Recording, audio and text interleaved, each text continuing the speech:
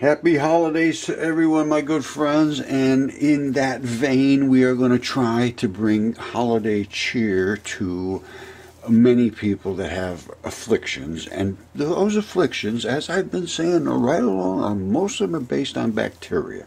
If you don't have the right bacteria in you, you're going to be sick. The bacteria in you is generally favorable to your health, generally. There are exceptions. You can get infected by invasive bacteria, but 99% of the time, that only happens because your good bacteria has already been destroyed and can't fight against this bad bacteria. Right? Think about it. If you don't have the bacteria in your body, bacteria in your body is an army. Right? It's an army. It's your army. It is your defensive system. Bacteria is your friend. It is your health. It's your pharmacy. All right? What does it do? What's that bacteria do? And how does it get there? And it comes from your birth canal. From the birth canal, when you're born, you are infused with bacteria in your mouth, in your eyes, in your ears. It's all vaginal fluids, which are loaded with prebiotics. And by that I mean they are little bugs that are going to get into your system, in your membranes. And what those do, there's a membrane. A membrane just means a layer of film that you can pass through. It goes both ways, sometimes just one way. And those membranes protect you from all the goop that's in your body, and the other side is in you. And they don't need to get touching very often. And when they do, they need to go through what's called an ion channel, right? Pentameric ion gated channels. And what does that mean? Well, ion is a molecule that has a charge. Right? It has an electric charge. So that's an ion. And what does it do? It goes up to the gate and it says, tick, open the gate. And it says, oh, what, you got the right charge? It says, yeah, I got exactly the right charge. It says, well, if you got the right charge, you come through. And it goes through with a ligand-bound product, and it carries it through. What is a ligand? A ligand is just a pincher. It's just a pinch. It says, okay, I'm a pinch. And you got the place I can pinch, and it pinches it. Some people, you can't pinch them that way. Other ones, you pinch them that way. And that's what's called molecular, atomic, orbital, valence shell configurations. If I have 2 in the valence shell, I want 6 more to hook up with. I want 8 in my valence shell. And that guy does too. He might want to share his 2 with me, or whatever it is. Usually it's 1. Because you can drop 1 off and pick 1 up very easily. And that's what they do. They go into an acidic one, will go into a salt solution, and that back and forth. And it's just the way they do. They come, they go. And that is the way products are delivered in the body. Now, if you don't have the bacteria to create these agents, enzymes, really, they're enzymes, they're little chemistry sets. And if you don't have the bacteria to make those, you're not going to have the products. Let's just read this. It's very quick, and it makes it totally clear. Crystal structures of ion channels and the alkaline pH show widely open pore, identify cavity for modulation. The cavity goes through the membrane. So you can get stuff through. And if it pinches and won't let it through, you can't get it. And if it's open all the time, you get too much, you get a disaster. Here's the deal.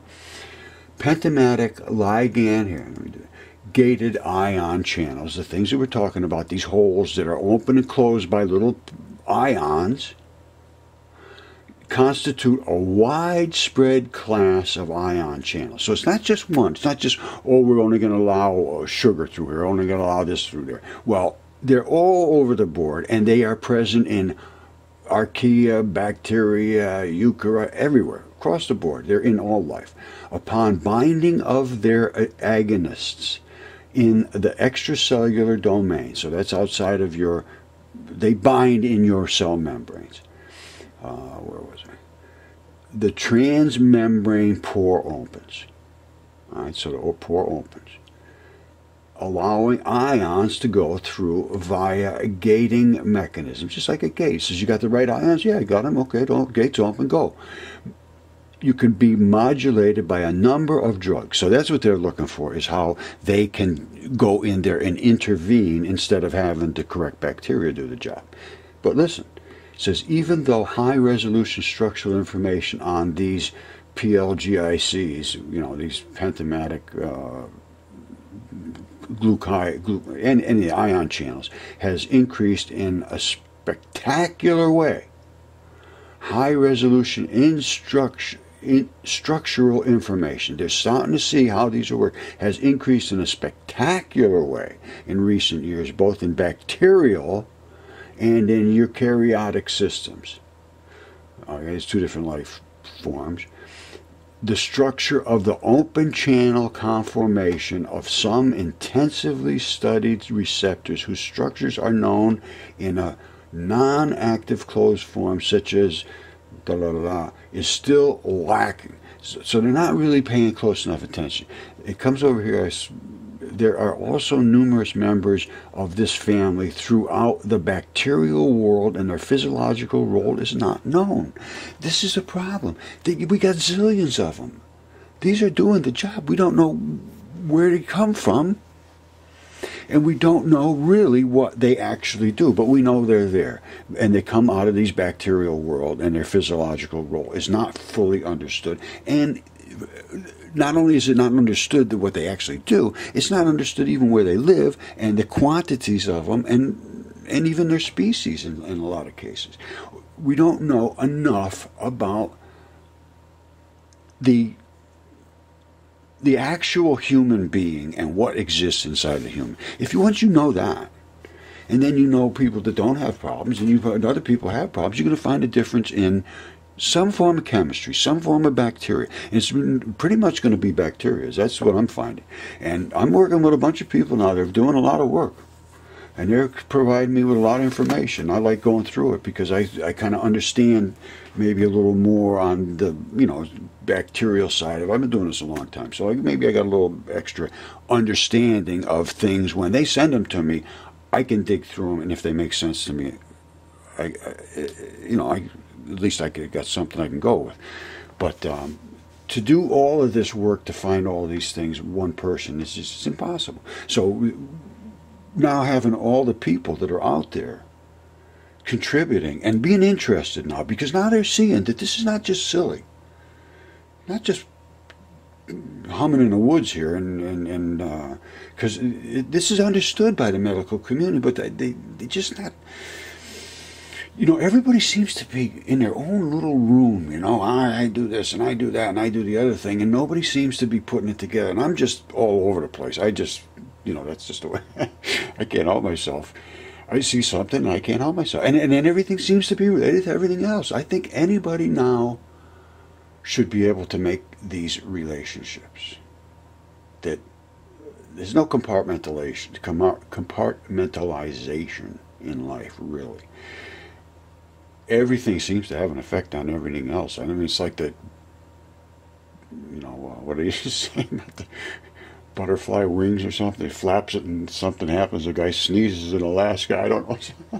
Some silly thing like that. But, I'm telling you,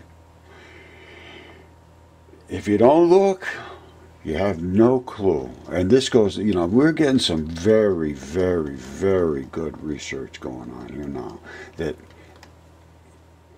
has, this is serious stuff, and there's serious consequences to this.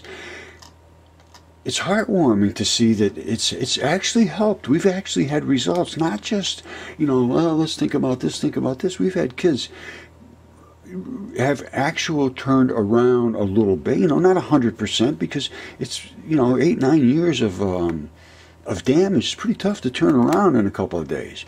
But within weeks or a month or two, from, going on a scale of from 0 to 10, going from a 2 to about a 7, 8, 9, and staying there until until you know, they lose the bacteria again. That's huge. Absolutely huge.